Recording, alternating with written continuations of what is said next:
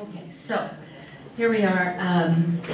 Some of you I know. There are many of you whom I don't know. My name is Penny Wright, and I am in charge of adult programs here at this library. And today is a special one for a very special one for us. And before we begin, I want to thank the person without whom this would not be happening, and that is Maria Lacoste. Where is she? So, Maria is a beloved patron.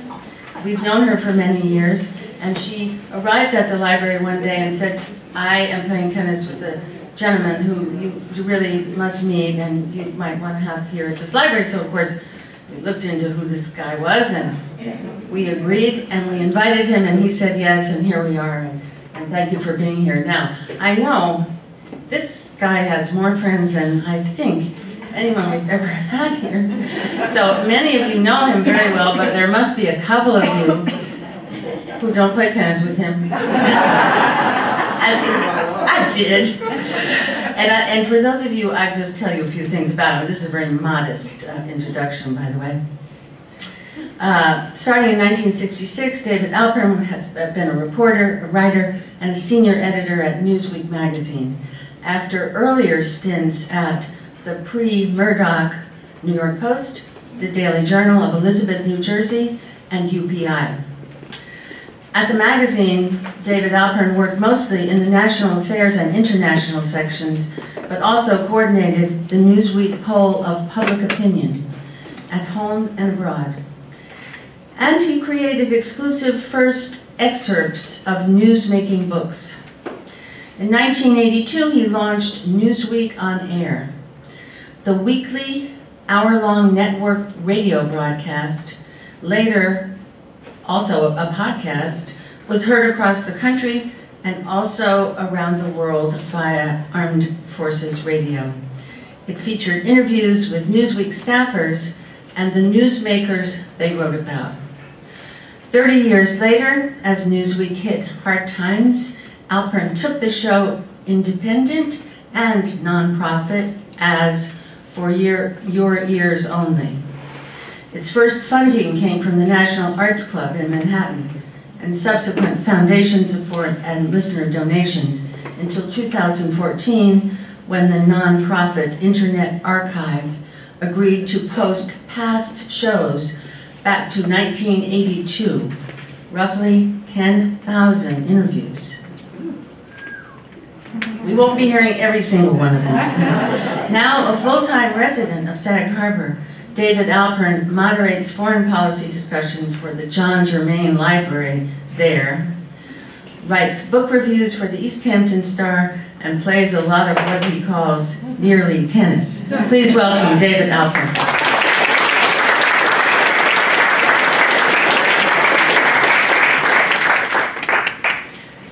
So, thank you, Penny.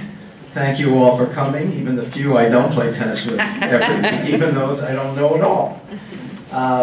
So nearly 10,000 interviews. Let me get my phone going here so we can get this show going. Okay, good. 10,000 interviews. And people often ask, which was your favorite? And with no disrespect to other guests, dead, alive, even here with us tonight, the answer is no contest. Here's a clue.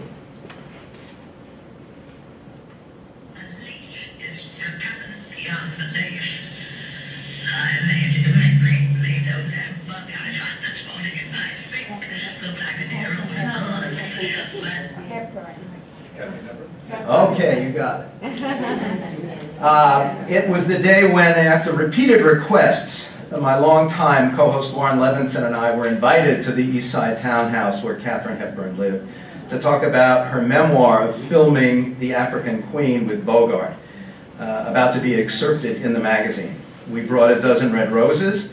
She offered us each a glass of water, saying, in case you choke, with that off-screen tremor, which made it no less alarming. But it was Hepburn who choked. When Warren asked the first question and pointed his little boom microphone at her, she complained, I can't possibly talk with that thing in my face. Katharine Hepburn mic shy after all those years in Hollywood, but of course, because in Hollywood the microphones are way above the set so that they're not on camera. Fortunately, I was making what I hoped was going to be a little bootleg cassette for myself on my Sony Walkman with a little included tie-pin microphone, and I said, Ms. Hepburn, can we pin this to your sweater? She says, well, of course, it's better than talking with that thing in my face. So I did it with my own hands, which I have washed since.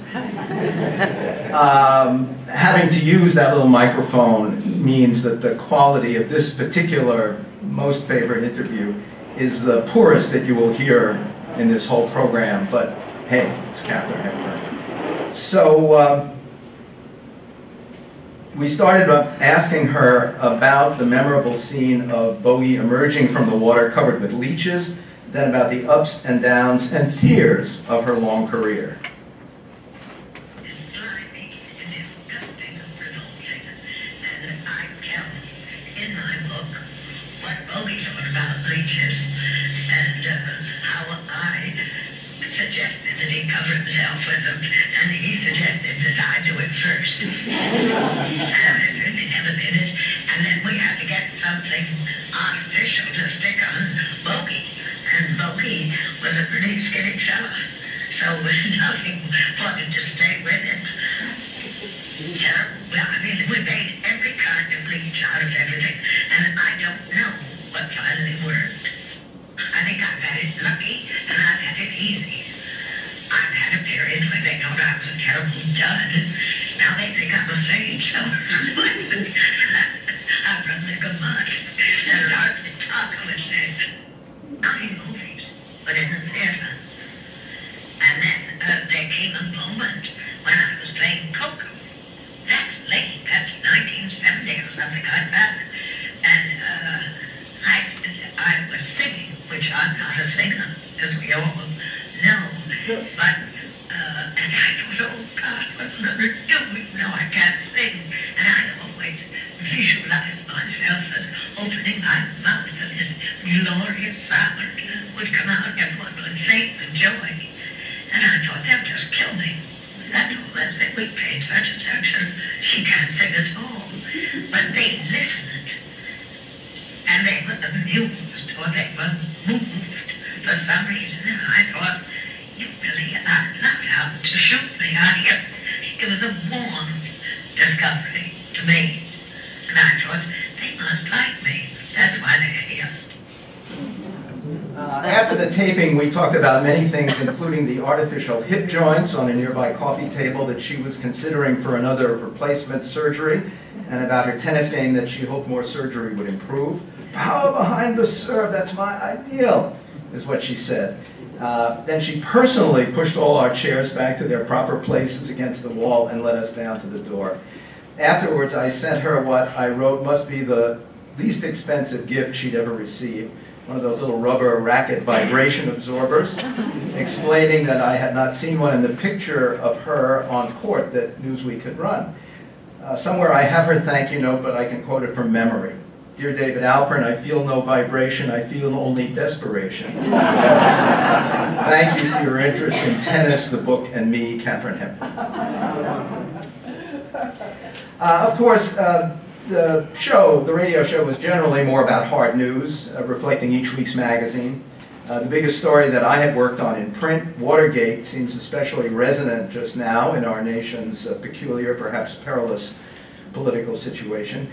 It began a decade before Newsweek on air, but on several occasions we looked back with those more directly involved, most notably Washington Post reporters Bob Woodward and Carl Bernstein. One conversation was prompted by a TV movie from one of their books, The Final Days. So first, Bob, and then Carl. Must like me. That's why they're here.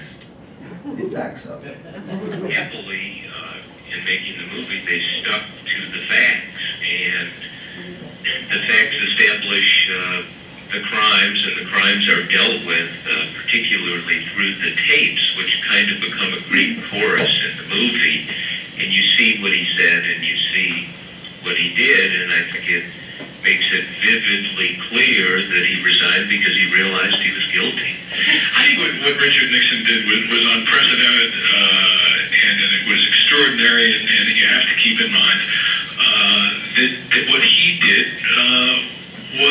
totally go against the oath of office he had taken to uphold the Constitution.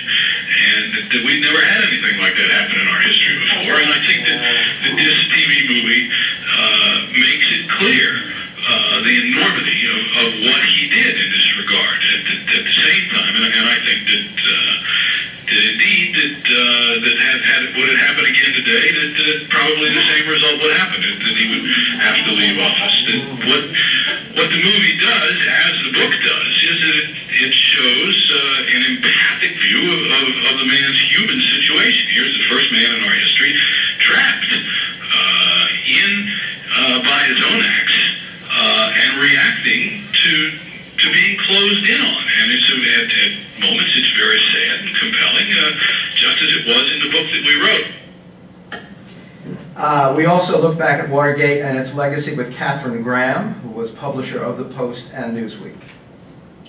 In general, when you have a story that is very exciting, it's exclusive for about 5 minutes, and then everybody piles on, and it's not exclusive anymore. And with Watergate, it was exclusive for June to more or less the end of the summer.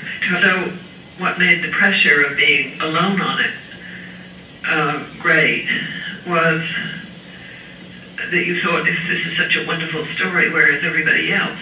Carl Bernstein has talked about being concerned about his personal safety at one point, and I gather you were warned by some friends not to be alone, physically, literally. Can you recall those feelings?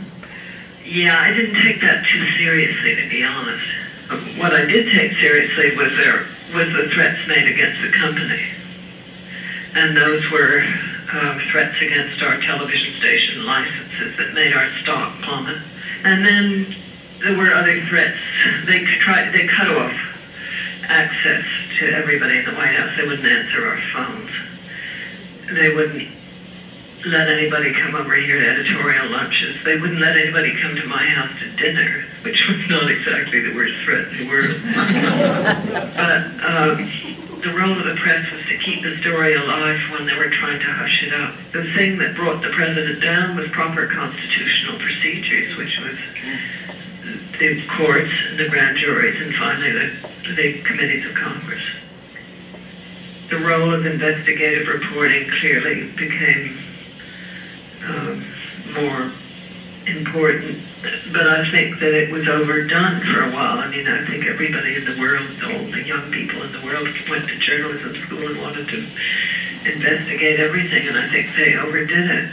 I think you have to investigate things. You have to be skeptical, but you shouldn't be vengeful, and you have to be fair, and you have to be careful. It was an honor and a privilege to work for Kay. She was key to the very existence of Newsweek on Air. The show grew out of a once-a-week guest spot for one of our writers or reporters on New York City radio station WMCA, owned by R. Peter Strauss of the Macy's family and Ellen Sulzberger Strauss of the New York Times family.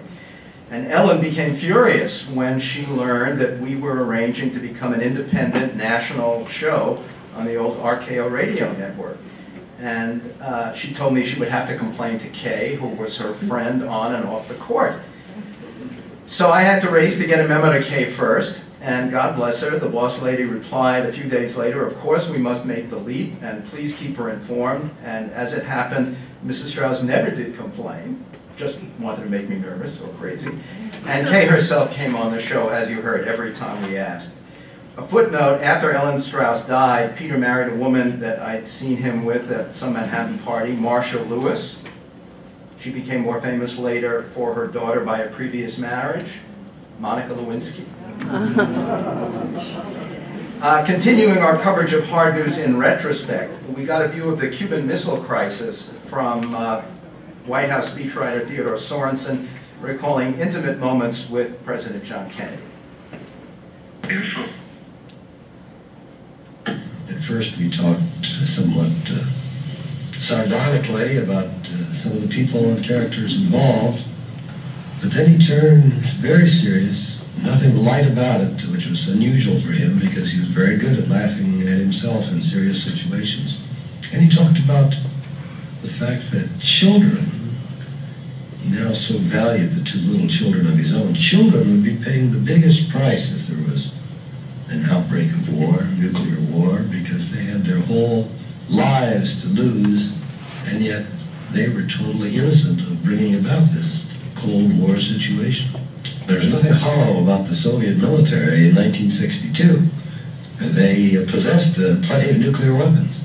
They possessed enough missile power to deliver those nuclear weapons. When we see the Soviet system in the form of a decrepit Russia falling apart today, it's easy to think that that was just a paper tiger back then, but we know it was done. It was unbelievable on Sunday morning to wake up and find that in response to the letter delivered the night before, Khrushchev had agreed to withdraw the missiles, to withdraw them under inspection. The atmosphere was one of pride and joy. I remember talking in his office with the president just outside the cabinet room before the final meeting of our ex-com for that week. And one of his assistants came up and said, "Now, Mr. President, you can settle the India-China dispute." The president said no, he didn't think he would be very welcome there. The assistant said, "But today you're 10 feet tall." "Yes," said JFK, "that will last about 2 weeks." Another inside view of international conflict came from Kay Graham's good friend Robert McNamara, Secretary of Defense for Presidents Kennedy and Johnson. It included the first broadcast version of his mea culpa memoir, In Retrospect, The Tragedy and Lessons of Vietnam, which Newsweek also excerpted.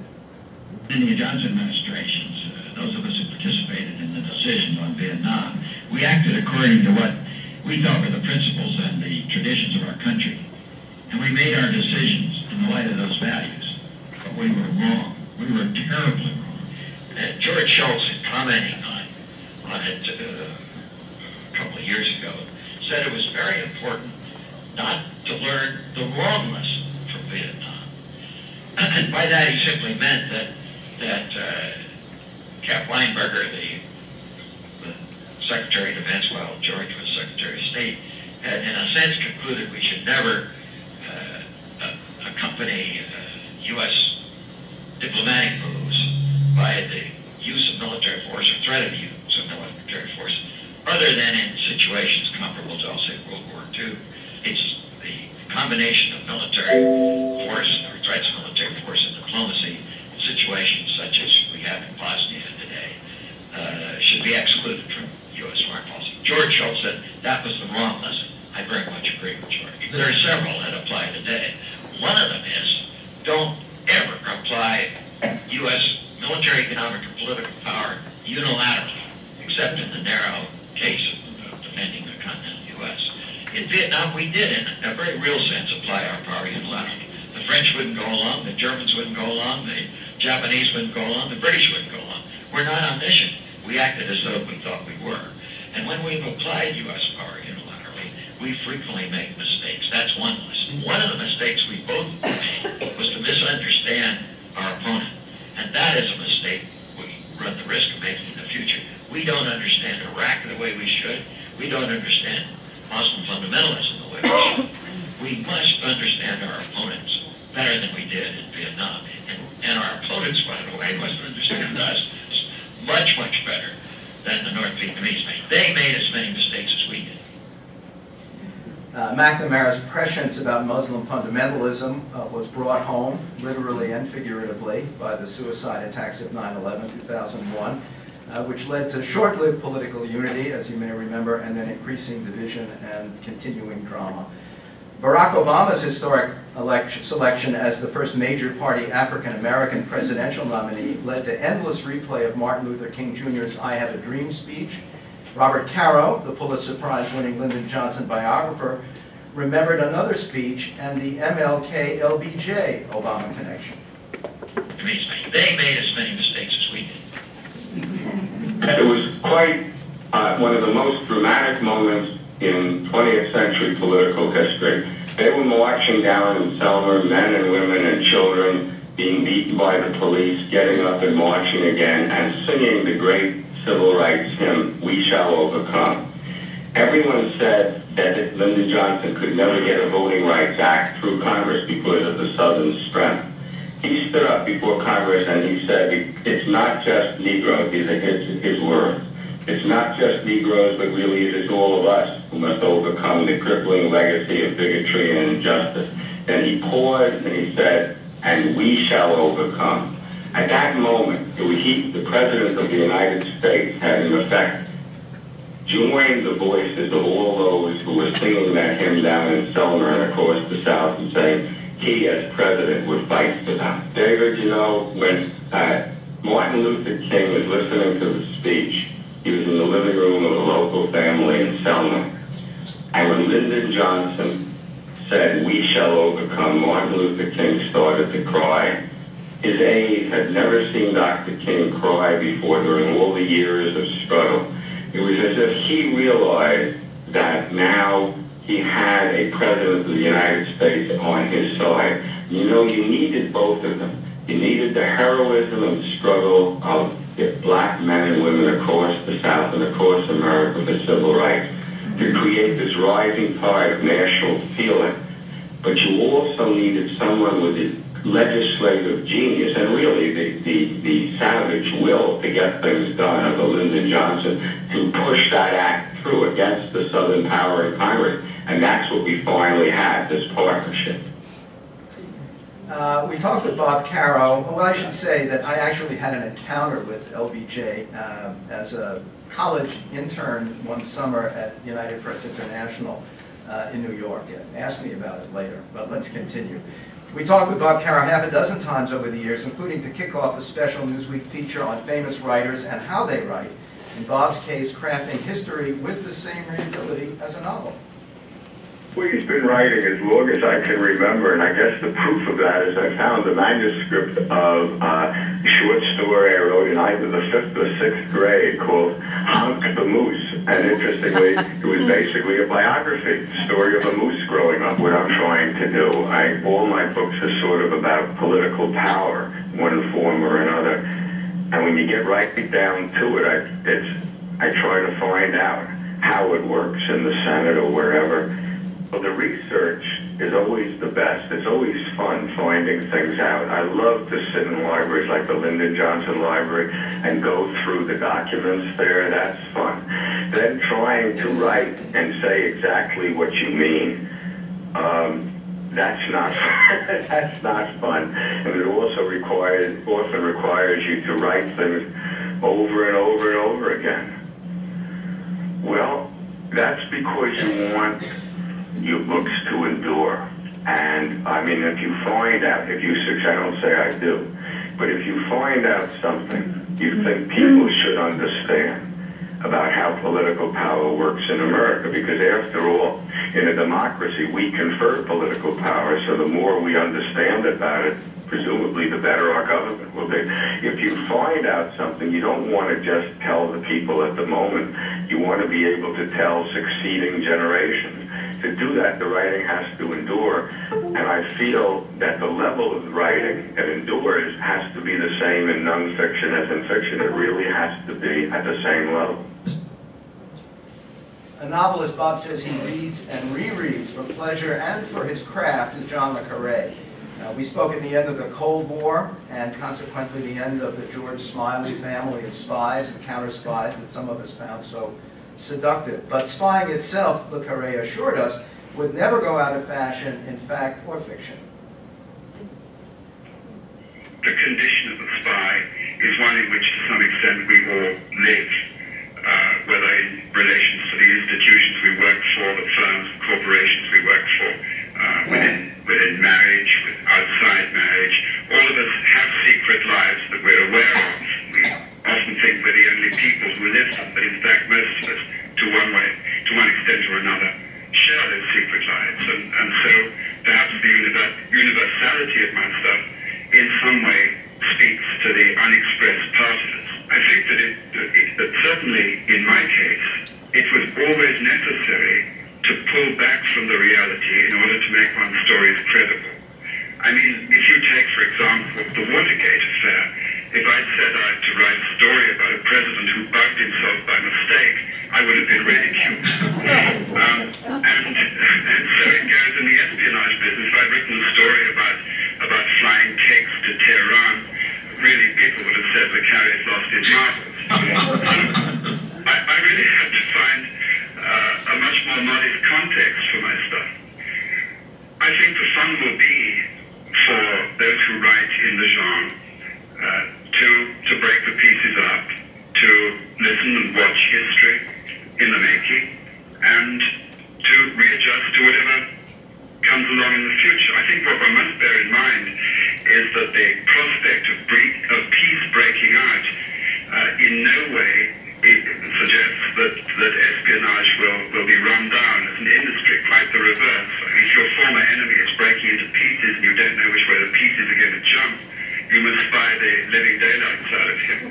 What I do know is that I'm thrilled to face the future of perestroika and look for other theaters and other political situations to write about. I'm very glad to be given a whole new deck of cards.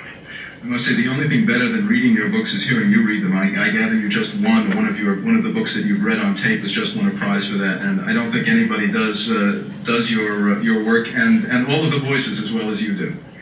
Well, thank you very much. I can do bird noises too, but I won't do it now. That interview was pegged to publication of the Russia House, Le Carré's first novel after actually visiting Moscow, which he could not safely do earlier because of his prior incarnation on Her Majesty's Secret Service, if you'll forgive the Fleming reference. Years later, with little hope, I emailed the link to that chat to info@lecarre.com. That's how close we are. And got back, surprisingly, a thank you note from the man behind the famous pen name, David Cornwell himself. We talked about the right stuff in space and on film with Tom Wolfe, elegant, often electrified author of the book on which the movie was based. I can do bird noises too, but I won't do it now.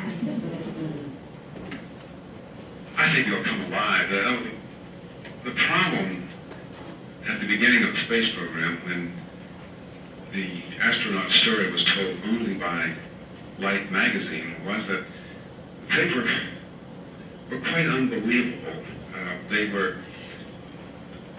presented as being carbon copies of John Glenn. Glenn's personality back then, when we're talking now about 1959, 1960, 61, was the dominant personality of the original 7 astronauts. He was much more at ease in front of a television camera, much more at ease in a press conference, much more articulate in any of these public situations, so that when he would speak out for God, for country, and for family, as he did without any hesitation and quite sincerely, this became the picture of the astronaut, and the others began to live with this. And they were fighter jocks, as they say in the military. They had the strengths and the foibles of fighter pilots who they work hard. They also like to play hard. And they are the modern cavalrymen, with all of the sort of Raquel overtones of the cavalrymen of old. And all of that side of their lives, which is to say the normal young animal energy of the fighter pilot, was sanitized. It was not any conspiracy by NASA to make the original astronauts seem like saints in the sky. It just happened. And it happened because of the dominance of John Glenn. He was in fact an exception in the group. And I would like to say that it will make him president, because that makes me in part a kingmaker. I'd like to have that reputation. I want it to be known that I can make the president in '88 also. I mean, why stop here? If we are in 1984 in some sort of desperate or very serious confrontation with the Soviets, it seems to me that the picture of Glenn as a man who is strong in crisis, and that he certainly has that picture in the movie. I just saw it 2 days ago, and I know it's quite struck by that. But I think that would help it considerably. Nancy Reagan is hardly considered a writer, but My Turn, her autobiography with William Novak, was revealing, perhaps more than she intended, as was the way she talked about it with us. The person, which was the whole reason for writing it, because during the 8 years, I never said anything about things that were said about me, and I hope to straighten out a lot of things that I didn't feel that I could say at the time. I tried very hard not to be vindictive, but there's a fine line you have to walk when you're writing a book like this. You try, on the one hand, that it not be self-serving, and on the other hand, that it not be vindictive. And all you want to do is just set the record straight about a lot of things that had been not straight. You know, every family has problems. Every family has problems. But to try to solve them when they're on the front pages of the papers every day, then it's very difficult to solve them without there being a lot of misunderstandings and a lot of hurt feelings that could have been avoided. The children have not read the chapters, although I have told them what's in the chapters. In fact, my son, Ron, told me that I had to go a little bit farther with him than I had gone, which I did. Our relations with Mike, Maureen, and Ron are great. I mean, there's no problem at all. None at all. Clearly, Mrs. Reagan didn't appreciate that being vindictive is also being self-serving. More stunning for all the assurance of good relations with the Reagan offspring, Mike, Maureen, and Ron, was her omission of daughter Patty, the one child who was for years a very public problem. The next voice is one I often imagine speaking the first stories I wrote for Newsweek for added credibility.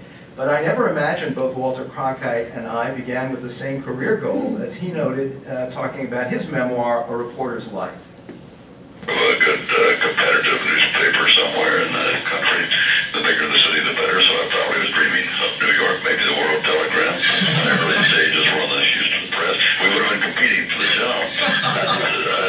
I think that if I brought any strengths to television news and an evening news program, it probably was the newspaper experience. I don't think that as you put together an evening news broadcast, there should be very much difference between that and being managing editor of a newspaper.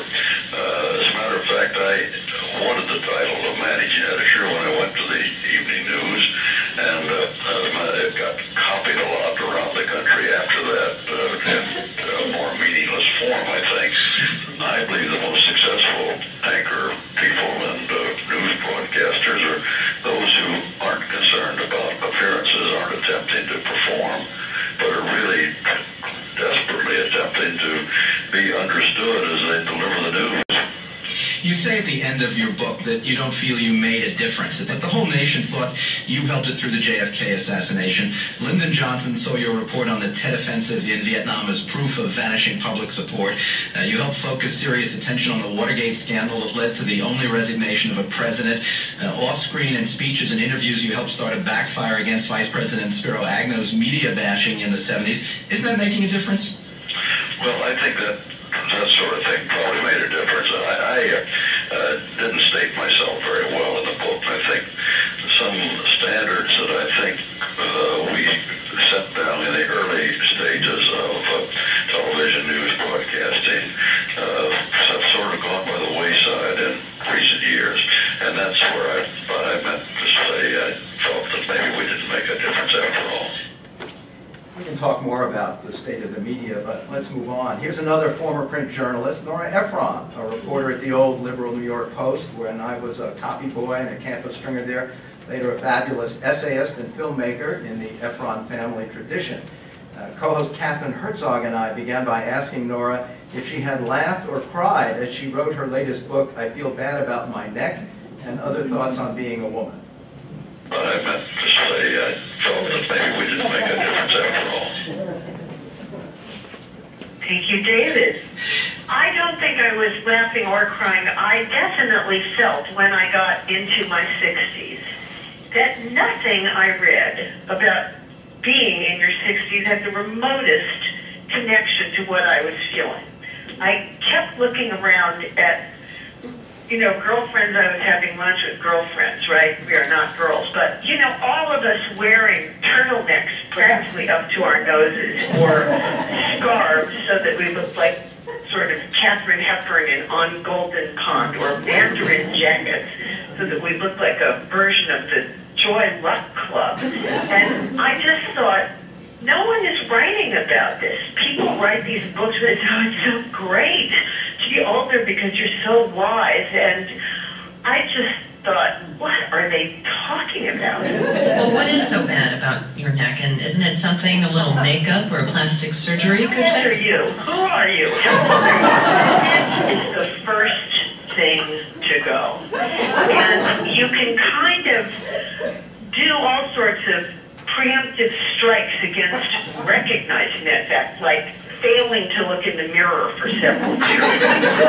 Or when you do look in the mirror, you do that pathetic thing that many of us do, which is that you sort of gently pull the skin up, hoping that that's what you look like, or you kind of straighten your neck like some sort of fabulous swan.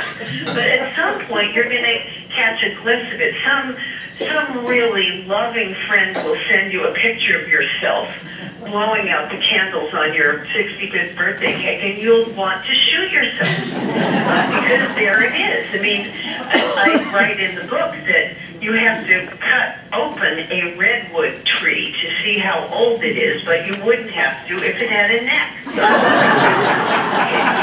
Now, not all women do hate their purses. The world is full of women who have unnatural attachments to their purses, and spend huge sums of money on them. But I look in my purse, and I'm sorry to say, I see myself. I see the complete and total disorganized mess I am. I see the boarding pass from the airplane trip 3 years ago, and you know, little bits of tobacco, even though I haven't had a cigarette in about 35 years, and lipstick tops and loose ad bills, and I just feel that purses are a nightmare. They're a nightmare. That just happens to be how I feel about them. Nora remembered the advice or warning she gave me 40 years earlier when I asked her about her time at Newsweek as a sort of copy girl. Newsweek, she said, it's a hard place to leave. After 40 plus years there, I still remember that. Our most entertaining entertainment segment was composed of interviews done over several years about Frank Sinatra, and combined for rebroadcast the weekend after he died. You'll hear my late Sag Harbor friend and neighbor Wilfred Sheed, the novelist and critic who won a Grammy for his liner notes to Sinatra's Columbia Years collection, also the cabaret singer Andrea Marcovici, finally daughter Tina Sinatra, and strains of Frank himself, after the repeat of Nora. When they begin,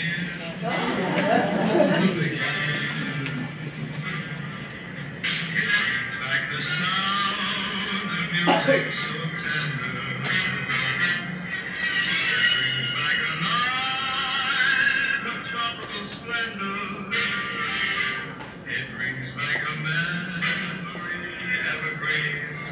For Francis Albert Sinatra, Frank, Old Blue Eyes, and chairman of the board, the began back in Hoboken, New Jersey, and carried him through good times and bad, from the early stage shows and radio broadcasts, such as the one we just heard, through hi-fi Hollywood, hobnobbing with presidents, losing and regaining his voice, and singing duets with an ever-younger generation of stars who revered him as a master of popular culture and stylish celebrity.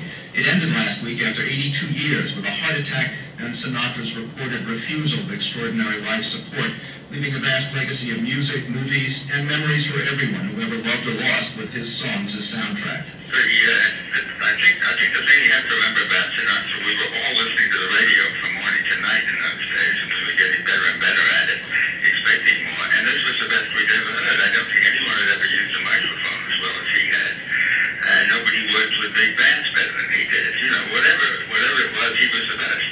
There are some people who think the lyrics were the strong suit, but the tunes were simply incredible. And people who would normally have been writing classical music all the way to our current side Coleman were simply seduced by the music because the music was doing such interesting things. It was being filled with the improvisation of jazz. Come fly with me, let's fly away. He also asked Sheed about the contradictions that characterize Sinatra, a sensitive, emotional sounding board in performance, but offstage often a rude, crude, macho manipulator with legendary ties to the underworld that dominated the saloons he first played in and always enjoyed. If you see film of him making a record, you realize this is an incredibly serious man, and in one respect, he's almost reverent about music, and when he names the musicians he's playing, whether he names the songwriters, it's with enormous respect. So, and you wouldn't even guess the other side of it. After hours, he likes to play around. He's, in fact, I gather, hasn't changed that much. He was always a wise guy from Hoboken. Take me back, I love you. Get near me.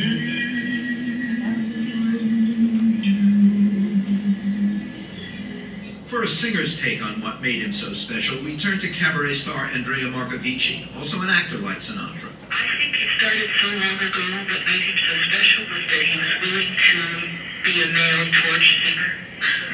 That's what I think. I think that he was willing to show heartbreak from the male point of view. That's when it really started. The extraordinary quality of Frank Sinatra. He would just bleed over lost love, and this wasn't something I think very typical in the male singers. It was something very expected in the female singers. Been a puppet, a pauper, a pirate, a poet, a pawn and a king. Finally, when an old Sinatra concert with Rat Pack pals Dean Martin and Sammy Davis Jr. was broadcast on cable, we asked daughter Tina Sinatra about the old man's appeal. Forget the talent. That's a given. That's a God-given thing. He recognized it. He nurtured it, and he sustained. He's had a long, good life. But I think attitude had a lot to do with it. I think that Bing Crosby referred to him once.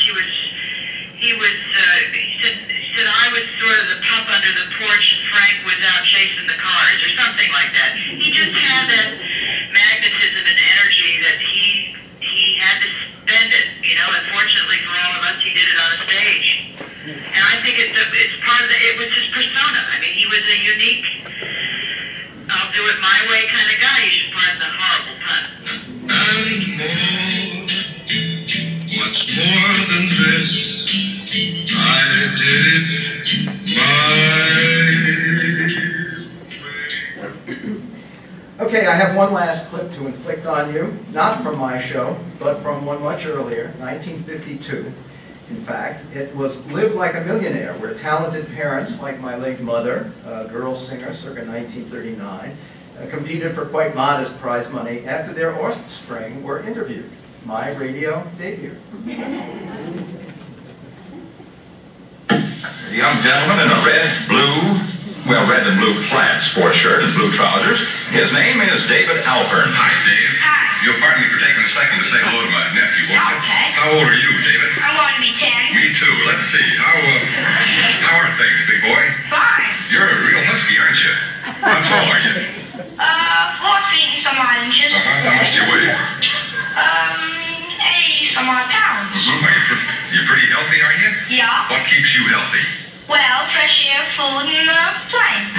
Do you know that old poem about early to so-and-so and so-and-so? Yeah. Go ahead. What is it? Early to bed, early to rise, makes a man healthy, wealthy, and wise. Do you think that's true, do you, son? Well, sometimes and sometimes not.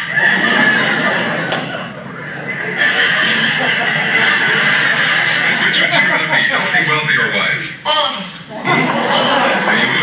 You want to live like a millionaire,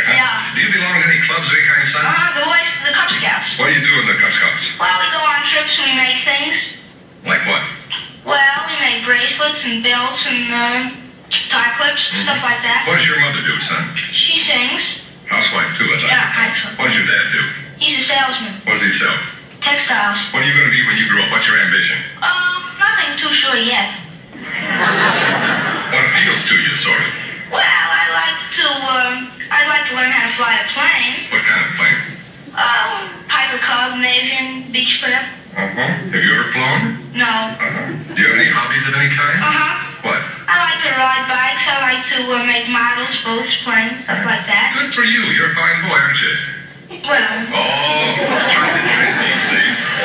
Whom did you bring to our program to entertain us? My mother. Why did you bring her? Because she's the only one in our family that's talented. Well, your dad has lots of talent for making money for the family. Yeah. But I bet you can sing, can't you? Well. Are you going to sing for us? No. Neither am I. Okay. Where does Mother do most of her singing, David? At the piano. Oh, you have a piano at your house? Oh, that's real good. All right, thanks. Come over here, Mother. Let's talk to you for a second. What's that? You were scared. Don't be scared. Supposing you had to go through life looking like I do. Well. Oh, no. So this is our housewife, is that right? And Dad sells what, textiles? Textiles. Now, what are you going to do for us?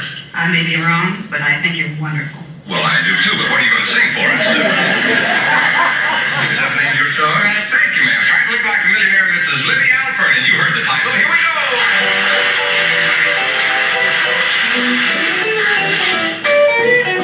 I may be wrong, but I think you're wonderful.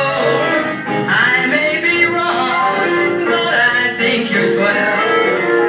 I like your style. I think it's marvelous. I'm always wrong, so how can I tell? All of my clothes are unsightly. All of my hats are a crime. But if dear in you I chose wisely, it's the very first time you came along. I think you're wonderful. I think you're grand, and I know I'm not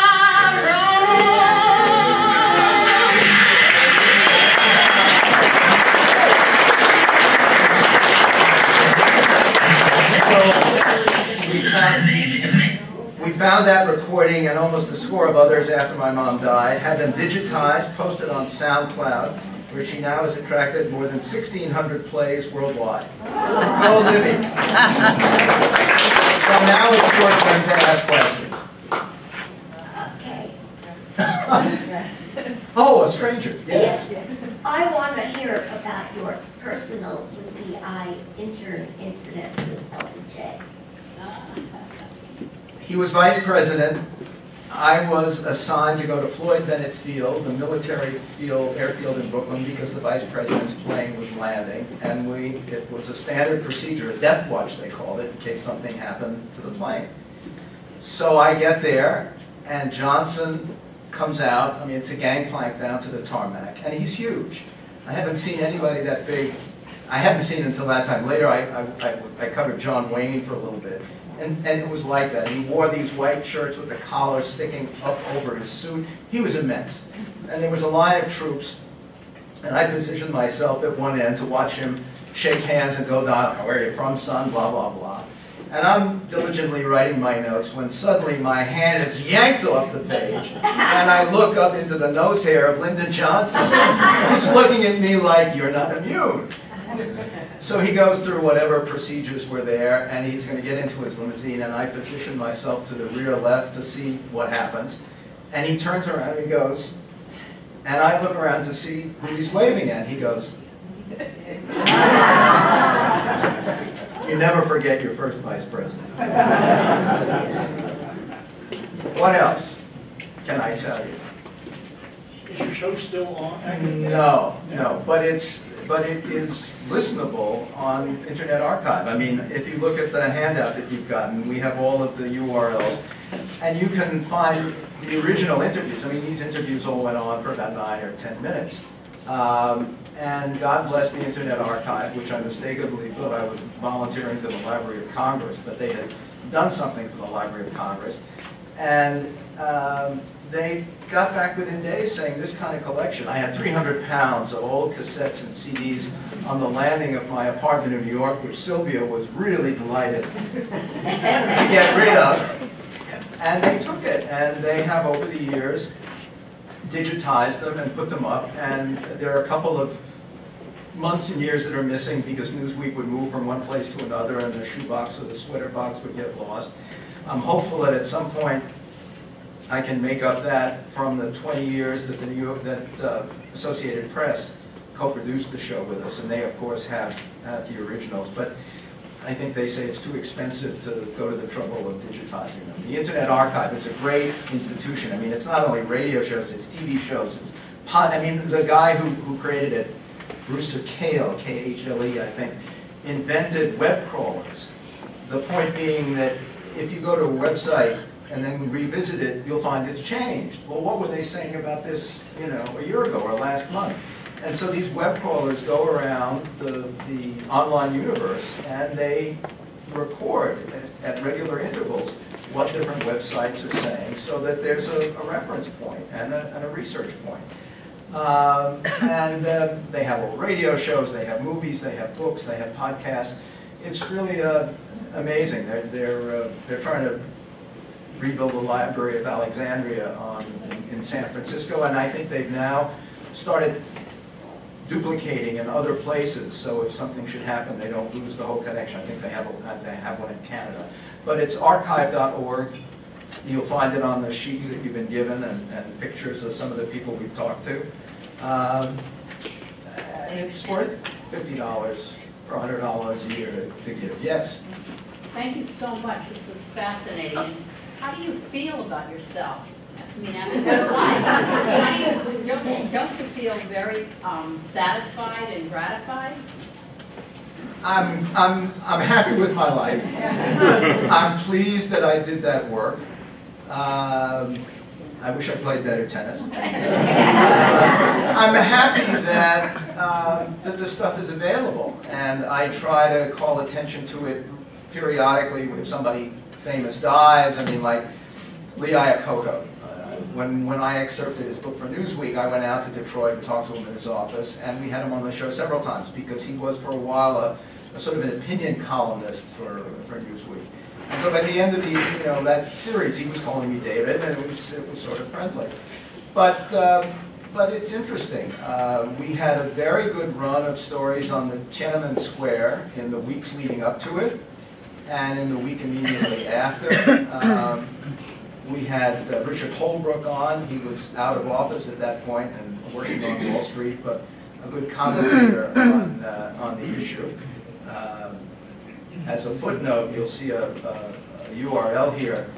I got an email from the guy who edits my book reviews at The Star, a guy named Bayless Green, 6 months ago or so, saying, well, we're looking through the files and we see you wrote a review of Richard Holbrooke's memoir of bringing peace to Bosnia. How would you like to write a review of a real biography of him? I said, well, sure. And I went back and I found the original review, and I found from this book by George Packer called Our Man, you know, how easily misled I had been. I mean, he was a guy with significant accomplishments, but people hated him. And for a diplomat to be so despised within his own set was amazing. The other thing I should say, because I happened to notice that Bob Caro was here, is that my Johnson meeting, again, reflected how superficial sometimes journalism can be. Here I was impressed by this huge guy and the way he handled himself, unlike Richard Nixon, who I also reported on in his sort of pre-presidential, who you could never understand as a politician because he was so unpeople. Well, this moment that I was so impressed by, as I read in Bob's book, was one of the low points of his career. He was vice president. He was sort of out of influence. RFK hated him. I mean, it was agony, but you wouldn't know it from the John Wayne who came down the gangplank of that airplane that day. What else can I tell you? Yes. I was wondering if there's somebody that you didn't have a chance to interview that you would have liked to interview. The top of the list. Are we talking about alive or dead or? Interview Federer? No. Maybe he could have given me some help. Oh, the world is too big a place. I mean, sure, there are always people that you'd like to get. I mean, the nice thing about the way we did this show was bad for audio quality because we did it mostly by phone, the exceptions being Katharine Hepburn. We did a few others in person. But by doing it by phone, we didn't have to wait for authors to be coming through New York, you know, for our 9 minutes, you know, on their time. We could get to people pretty much when we wanted, and they were almost always people who knew we could interview for a story that week. So there was some connection, and there was some feeling that, you know, that they would be, already been cooperative, they'd be a little more cooperative. And so that was fine, sure. I mean, I'm sorry I never met JFK in person. I did ride with Robert Kennedy, and I have to say, I don't know if Bob knows, you would ride with Robert Kennedy for every question you would ask, he would ask one or two back. I mean, he was trying to learn New York politics, so he was very interested in, you know, what you could tell him, or at least he feigned to be, or at least he took the time to be. What he made of it, I don't know, but it was an interesting experience. And it was also true in that era, if you were at a fundraiser, some sort of political party in some fancy townhouse, you would know instantly when he walked in the front door, even if you were 3 floors up. There was a sort of an electricity that went through, he's here, he's here. It was interesting. I once rode with Nelson Rockefeller as governor, I guess, and we got stuck in the Brooklyn Battery Tunnel. And poor Rockefeller was sitting with his cub reporter who was trying to, I mean, it was an opportunity that I, of course, failed to take full advantage of, and I just kept feeling sorry for Rockefeller. The way we felt sorry for Katharine Hepburn, we were having a lovely conversation, but I knew that the lady was coming from Connecticut to take her up and she had a tennis lesson or whatever. But, I mean, it was going. I mean, she was, and we finally had to say, gee, Miss Hepburn, I think we have to let you go.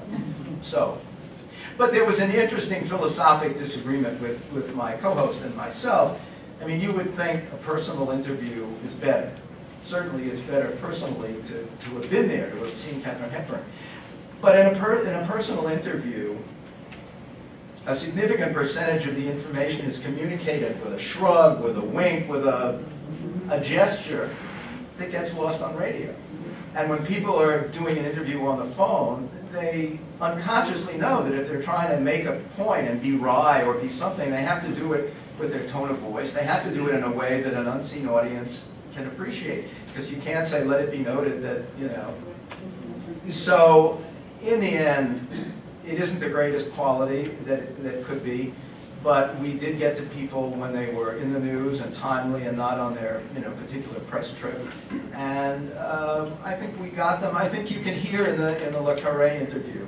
I mean, he's communicating things that, I don't know, I can't say, but he knew that if he wanted to get a point across, he had to do it in a way that you could hear from the sound of his voice. And he was quite expert in talking. I loved his voice. Yes? You were so natural as a 10-year-old in front of that microphone. Was that at all rehearsed? It was not rehearsed. He made the mistake of saying you're a real husky. When I was that age and we went to shop for clothing in a departmental store on Nostrand Avenue in Brooklyn, they would say, oh, the husky department is over there. So that word was just rated for me. And as soon as he said that, I mean, I was not capable of raising a finger at that point. But I wasn't going to let this guy get the best of me. And so he really put me on edge, and I was up for trying to sort of, he did it. Well, what else? Yes? I found it interesting. I think it was Bernstein's assessment of, you know, post-Watergate, you know, it can't happen again, which was sort of interesting. He didn't know, no. He says it would happen again, meaning a resignation. That's what I'm talking about. Yeah, that like it was apparent that like, oh, so this man has backed himself into a corner, he shaved himself, and of course that then it should happen again. But that's anyway, why your I thoughts say on that? it's resonant and ironic. I took out when we first agreed to do this. I didn't know how much time I had, and I had an interview with the New Jersey congressman who was the head of the House impeachment panel. And he was pretty impressed with what they had done. And, you know, the confidence that the Constitution and that politics as we knew it could handle something like this, which Watergate had demonstrated, I'm afraid just has not held up. And whether it will ever be restored is a question we can't answer yet. But clearly, the Republican Party is not the Republican Party that was able to look at the evidence in the Nixon case and vote the way they did. Not to mention the Supreme Court saying that the tapes had to be released. I mean, I'm sorry I'm not doing a radio show. I have to say, there came a time in 2014, I guess, when things were just starting to get bad enough, and I was doing it pretty much by myself every week, pulling it together. I said, you know, this is getting grim. And Sylvia and I often talk about how difficult it is for the journalists now. I mean, I wrote an essay once online saying, what if they gave a press conference and no one came? And they've come close to that at times on each side. You know, we're not going to give them, we're not going to go. But nobody believes the other side. Neither side believes the other. And it's a real charade. It's interesting that when Trump made his 4th of July presidential intrusion, let's say, the networks did not break their schedule to cover it. CNN did not break their schedule to cover it. In fact, to put their finger in its eye, they reran the two Democratic nominee debates. So MSNBC ran the debate, CNN ran it, covered it, and Fox, of course, covered it. There had been occasions recently, or I guess during last year's campaign, where they would go to where Trump was speaking, and they would have him in the background, and they would have their reporter up front sort of summarizing and evaluating what his prepared remarks said or what he had already said and how he was doing. And it seemed to me that that was beginning to show some independence and not saying that every word of the president's, has to be reported live when you understand, you know, what's behind it and how little is behind it sometimes. So it's a real test for the media because there's money involved. And they know that, I mean, that was one of the secrets of Trump's success, I think. I mean, he brought eyeballs in. Whatever it was, people would watch because you never knew what was going to happen, who was going to get beat up, who he was going to encourage to beat somebody. And that continues to be an issue for them. And that is one of the big tests of media. I mean, far beyond Walter Cronkite's notion of, you know, anchors who worry too much about their pompadours or the human interest stories, which have always been part of journalism. I mean, there's some famous journalism movies where the Night City editor said, "Oh, and here's the story about the lost dog." That's always been part of it. But these are tough times, economically and ethically and repertorially for journalism. Yes, ma'am. I thought there was one more question over here. Oh, yes. That was you, right? If Katharine Hepburn was your favorite interview, the favorite interview that you did, what is your least favorite person that you interviewed? And I why? think David Letterman was in a plane when he agreed to talk with us, and somehow we offended him or whatever. And he said, "Oh, I think I'm about to lose the connection," and I think he hung up on us. I mean, you know, I mean, it couldn't have been anything very serious. But and a couple of other comedians, I guess. Maybe we tried to be a little too funny in our questioning of them, and then got them a little shirty. But mostly, as I say, people that we approached in the Newsweek days had already dealt with Newsweek and were sort of comfortable. And I mean, basically, you said we're only going to ask you to say what you said. Well, we know you know, and if we ventured further from that, I mean, we were cautious. And certainly, we got the cooperation of the Newsweek people because on Saturdays when we taped the show, they all had to be on call to have their stories read back to them. The magazine closed on a Saturday night. So it was perfect. I mean, they all had to wait around. They all had to have their stories read back to them for accuracy. And so for an extra, $100 in 5 minutes, they would say what they had said. And it, in retrospect, not in retrospect, listening to it now, it's good stuff. I mean, if you go to on my LinkedIn site, which I have there, our little collection of Tiananmen Square previews. Something's coming, something's big is about to happen, and then what happened and what the legacy might be. That was pretty good stuff. I think our time has come. So I thank you very much.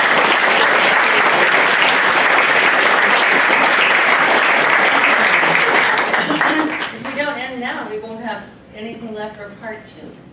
So, thank you. There is more. That was really fascinating. Well, good. It's entertaining anyway. I have to say, Catherine Graham's books was one of my favorite books, but I'd never heard her and how like Meryl Streep. Yes, Meryl Streep. Well, I'll tell you a good story. Meryl Streep did a great job, and I emailed Donnie Graham, her son, who took over the corporation, although they don't have the newspaper anymore. They still. And he was very admiring of the job Streep did. And I posted some of the interviews with her on LinkedIn when the movie came out. The Lally Weymouth that you saw in the movie is nothing like the Lally Weymouth I ever ran across at the office. I mean, there she was, sort of cuddlesome in her jammies and her night. Well, that's a different image. But Catherine Graham did, 10 years after Watergate, she gave us the first interview about her memoir. And when her great good friend, the editorial page editor of the Washington Post, Meg Greenfield, died just before her book was to come out. And we got the historian, I think it was Beschloss, who had worked on the book with her. And I asked Kay's secretary if Kay would, and there was no audio tape of Meg Greenfield speaking. I asked Kay if she would read from a graduation address that Meg had done. And the answer that came back was, tell us which part. So she was, even when it wasn't herself, she was very accommodating. She was sweet. She really was a good person to work for. And I never felt embarrassed at a meeting, big story meetings. And she could make some of the editors, somebody was going off on what we should do with X-rated film wrapped around the Statue of Liberty, and she said, really? And the person who was the editor of the magazine said, that's a terrible, who said that? Subject dropped. Okay, thanks a lot, folks.